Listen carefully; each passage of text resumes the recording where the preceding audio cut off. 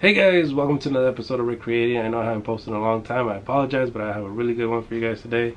I'm turning Chip Hazard into Butch Meathook. Stay tuned.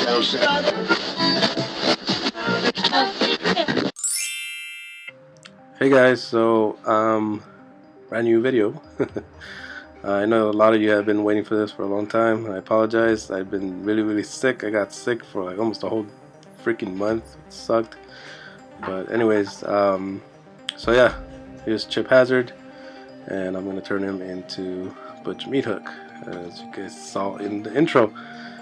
Anyways, this color for his pants is like a mustard yellow and a beige color mixed together.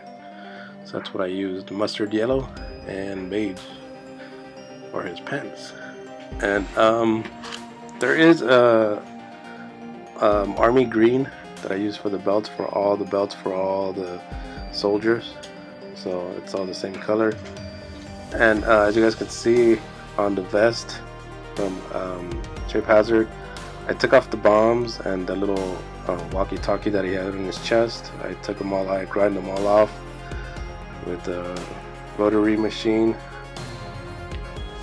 and so I just sawed them off with that.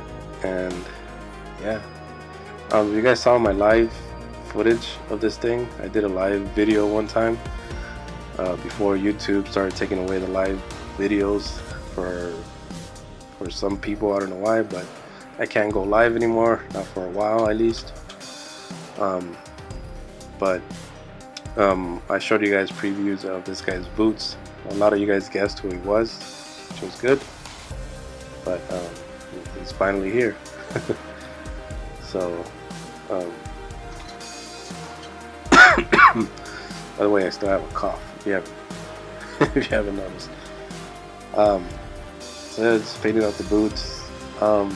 I figured that this guy was the best one because it had the similar features as Butch, and Chip Hazard had similar features, so I figured I could turn Chip Hazard into the Butch Meathook. So that's what I did. So of course I just have to paint him a little bit darker because he is a black fellow. You're gonna see that I paint the gloves too. I don't show me painting the gloves, but I paint the gloves like a lighter skin tone to match the skin tone it has now. That way when I repaint the whole skin, as you guys can see there, I painted the gloves to match kind of the skin tone that he has now. That way when I paint the whole thing, it'll match completely. The reason why I painted the vest or the chest area and the back green is because I'm a visual person. I like to look at stuff the way it's going to turn out. I like looking at it. That's why I'm messy most of the time. Most of the time you see my stuff and it's kind of messy because I just like to visualize what it's going to look like at the end. So I paint my stuff, even though it's not a finished product, I'm still going to put polymer clay to fill up the chest and all that stuff. I just want to see what it looks like before before I work on it. So yeah, as you can tell, I'm a little messy with it at first. And then just the little patterns on the pants was ridiculous to do. At first I started going with whatever patterns I saw in the references that I had. I googled him up and I saw a bunch of patterns, but like I said in my previous videos, they had so many different mock-ups of the same character, right, to make the movie. In order to make the movie, they have a bunch of different copies of the same character, and each character or each print that they had did not have the same print on the pants. They were completely different. So whatever references that I had on the internet were all different, and so I just went with whatever looked good. Most of them are the same pattern as one particular reference picture that I had, and then the other ones I just winged it. So I mean, it still looked good. I think it still looked good, so that's what I went with. So this is me painting the browner skin. and I really didn't like the way it turned out, this skin, so I had to keep going layers and layers and layers until I got the right color. And then I got too dark, and so I had to lighten it up a little bit. As you guys will see towards the end of the video, I lighted him up a little bit better, or I matched the skin tone a little bit better with, you know, what it looked like in the movie. So see, now the hands match the rest of the body because I had pre-painted that hand. Because the hands were originally, they had gloves and they were originally black gloves, so I had to paint them the same color as the skin. So anyways, this guy took me, I don't know, like almost 2 weeks to do, to the finished product. As far as sculpting and everything, it took me like 2 weeks to do. This part of it, with the part I'm going to show you guys today, it took me like a week and a half, maybe. I thought it was going to be one of the easiest characters to make or to remake out of another character, but boy was I wrong. This guy was pretty hard to make. Like, no kidding. So this is the helmet. This is polymer clay. The color of the helmet happened to just be that type of color. I didn't choose that color just because it matched. It just the polymer clay that I had laying around, and I had no use for it, so I was like, oh, I'll just use it for this guy. Basically shaped it to the shape of a helmet just to fit his head, and then I took it off and then I sculpted it a little better to shape the helmet a little bit better, make it look like a helmet more than a beanie, because right here it looks like a beanie. So I had to go, looks like a gangster, like a, what's up guys, what's up, busy? But anyways, here's the helmet already cooked up, nice and hardened, and I'm gonna do the strap around the helmet now with this. Just flatten it out, straighten it out, and then wrap it around the helmet. At this point the helmet's already hard, so it was easier to make that way. You can tell my hands are all painted.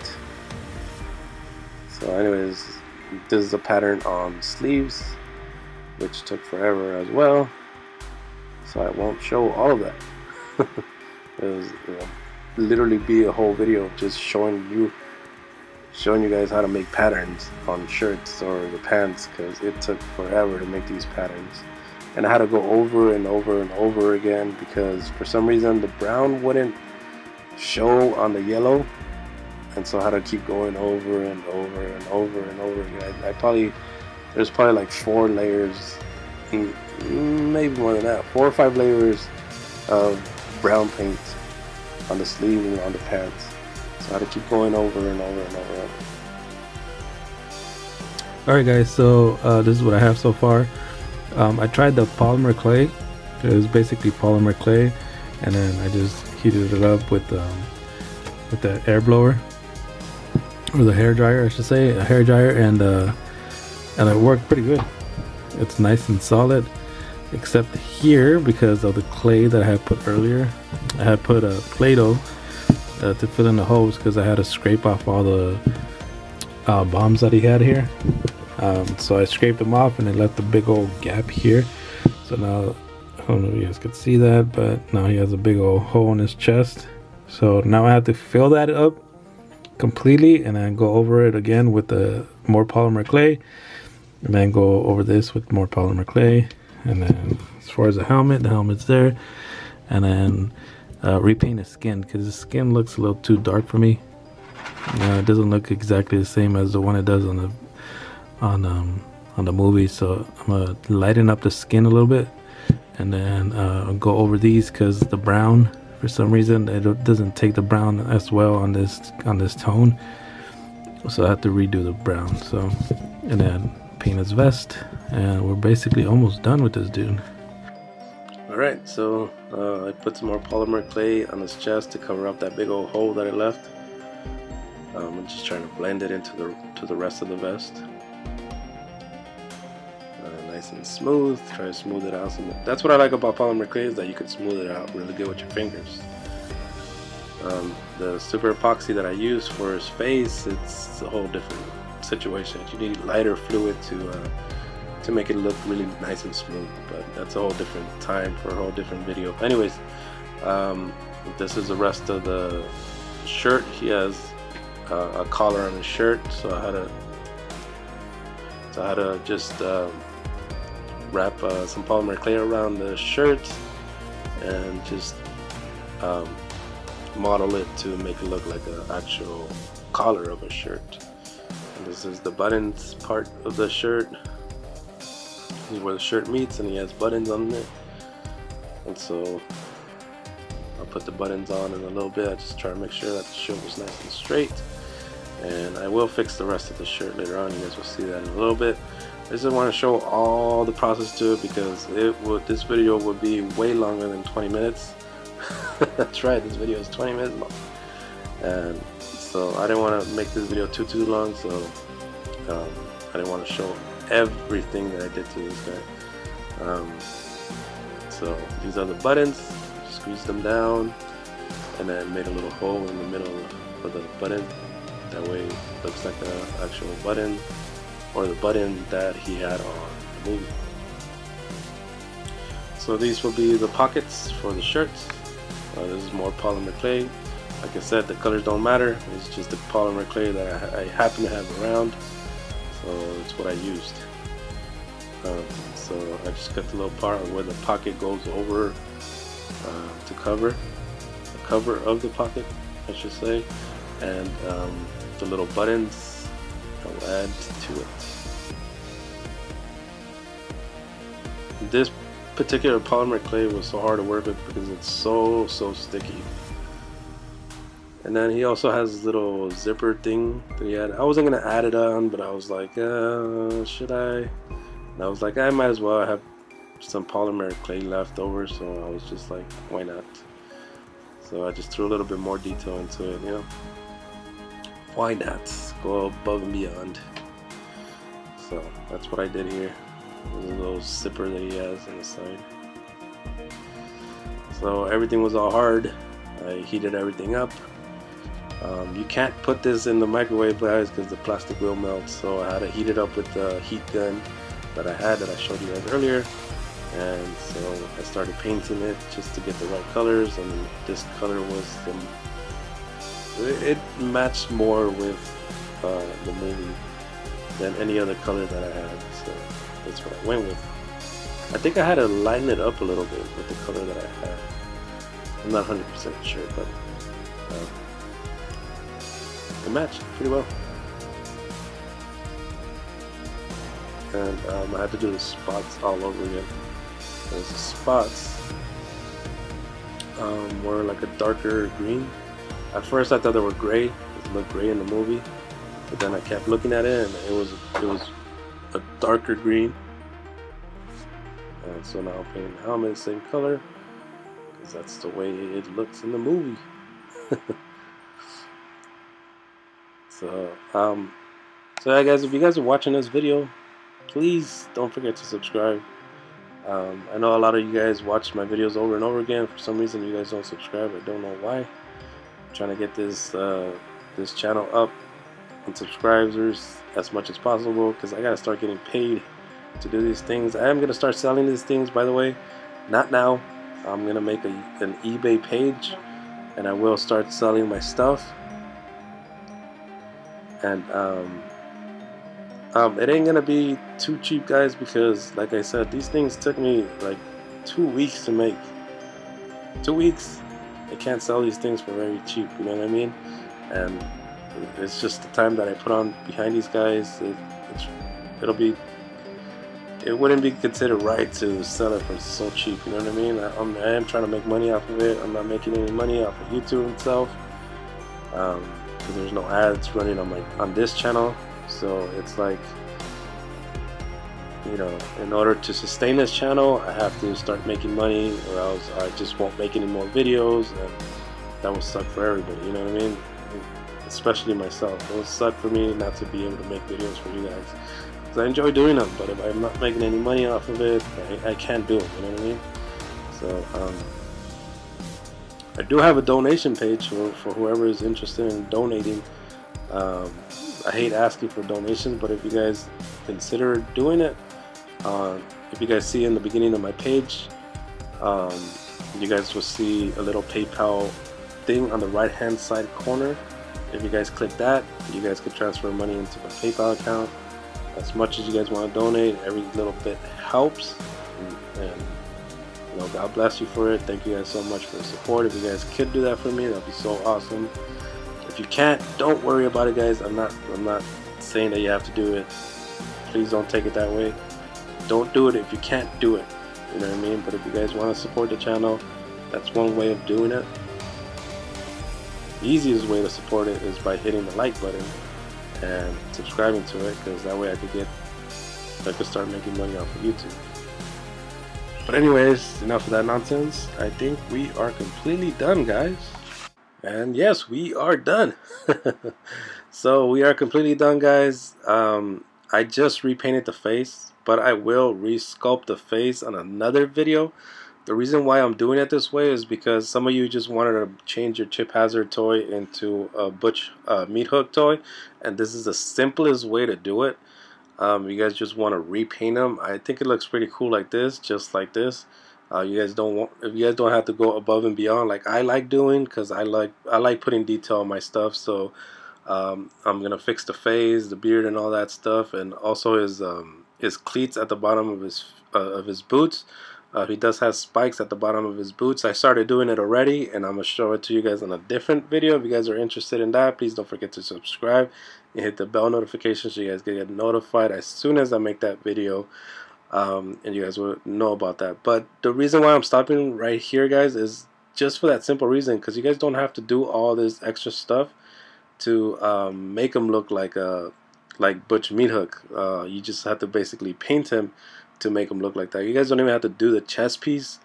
That's completely up to you. All you have to do is just paint him to make him look like Butch Meathook, and I think it looks decent for somebody that wants to get it done as soon as possible. And this is the easiest route to go, the easiest way to do it. This is it. Like, you don't have to go any further than this. But if you guys do want to go further and make the spikes on the feet and sculpt his face, like I say, stay tuned. I will make a separate video for you guys for those who are interested in that, or if you guys just want to look at it because it's an interesting video to you guys, or you guys like small soldiers in general, stay tuned, and I will show you how to sculpt his face to make him look like the original one. Anyways, so far, just the way it is, I think I like it. If you guys haven't seen my channel, go check it out, because I do have these gremlins and that slushy soldier that I made with polymer clay. If you guys want to support the channel, please don't forget to hit the thumbs up, because it does help me out a lot, guys. And if you're new to the channel, don't forget to subscribe, because that also helps me out. And hit the little bell notification, that way you guys get notified the next time I make a video, or when I make the video of this guy, when I make his face and finish him off completely. I'm going to show you a little extra video. I'll show you how it's already done, because I'm already done with it. I just have to edit the video. Let me show you exactly what it looks like, completely finished with the cleats and everything. Alright, guys, so there's a little sneak preview of what he looks like sculpted. So there he is, nice and sculpted. If I could focus on him. He has this little card right here. I'm not sure what it says on the card. If you guys know what it says on the card, or what kind of card it is, let me know. I just drew a little piece of paper right there because I thought it looked really cool. And then that's the rest of him. This I'm gonna change. I'm gonna fix that up, straighten it out and everything, so don't worry about that. And that's his little spikes or his cleats on his boots. And there he is, guys, completely done, side by side with his partners in crime. Let me know what you guys think. I think it turned out pretty freaking cool, if you ask me. By the way, he does have hair. So he's not completely bald. Well, I don't know what he looks like underneath on his real movie one, but that's what he looks like for me. But anyways, if you guys enjoyed it, please don't forget to hit the thumbs up, guys. I appreciate that very much. If you guys want to support the channel, check out my PayPal. If you guys, whatever you guys could donate, I appreciate it very much. If you guys can't, please don't do it. I'm just asking you if you can. go for it. If you can't, don't do it. But anyways, I want to show you who's next.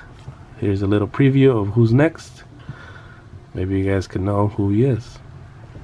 Let me know in the comments down below if you guys could guess who he is, and he is coming up next, so stay tuned for that. Hit the bell notification so you guys can get notified the next time I make a video.